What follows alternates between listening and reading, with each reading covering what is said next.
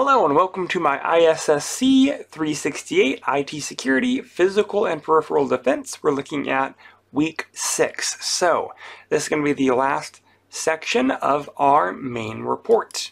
So again, look at the final project, look at the deliverables. You're going to be focusing on developing a plan to make employees aware of the workplace crime and violence and strategies to mitigate possible violence crimes.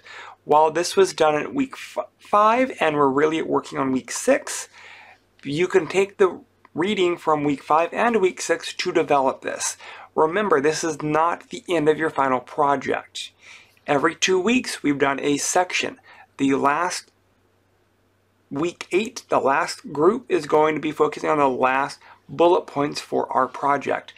The best way to handle this is to outline what you're going to be talking about for preventing workplace crime.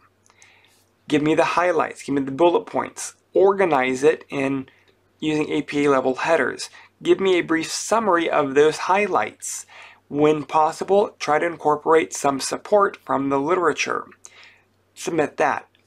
There are no agreed upon, it has to be 8 pages or 5 pages or this many references. That really isn't how this is done. With these types of projects, you are looking at what is the final project going to be, because you're going to be taking what you've done throughout weeks 1 through 6 and then putting it together in your final project. So let's go and let's look at the final project so we can see kind of what it all encompasses. Alright, so the final project is a little bit odd. So you're being hired as a protection officer for a company that's a larger facility, 900 employees, and at any given time they can all be working. The organization has come to agree on certain core hours. They work 8 to 6, period. But workers arrive at the organization as early as 6 a.m. and they can leave as late as 9 p.m. They have 3 guards that work the core hours. Again, core hours, 8 to 6. And with that, all the employees have badges that have photos and some type of key card that will let them into the facility. The security guards will open the door and check badges in the event of a card not working, as well as there's no security to prevent users from getting on the grounds. So guards protecting the building, not the grounds. So the front of the organization is a major highway, and the back of the organization is a backing up the back area to acres of undeveloped woods. The company has just been awarded a federal contract, and after the site visit, they were told that they would lose the contract if they do not make their organization a little more physically secure.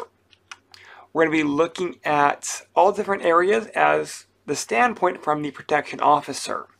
We need to have new adequate secure staffing levels and shifts. We need to have an effective plan for increasing communication, plan to arise security awareness within the organization, automate some of the operational plans. We need to have a new patrol plan, a comprehensive security plan, a access control, that's going to be the administrative controls plan. We have to have things like a fire and other safety and hazard type plan. We need to approach it to prevent and mitigate workplace crime. We also have to have an emergency response plan and a surveillance plan. So all of that's going to go in your final report. It seems like a lot, but it's broken down into the multiple weeks. You just have to do each of the sections each week and then build up to it. You need to use the APA formatting. You can use things like the library as well as other academic support like Google Scholar to support your claims. Again, don't wait until the very end to start this. It will be overwhelming if you do. The big thing is work on this each week. Remember that there are every 2 weeks there are updates for this. Also, reach out with questions. The big thing here is understanding how to put it together is not as easy as it may seem, so ask questions. Thank you.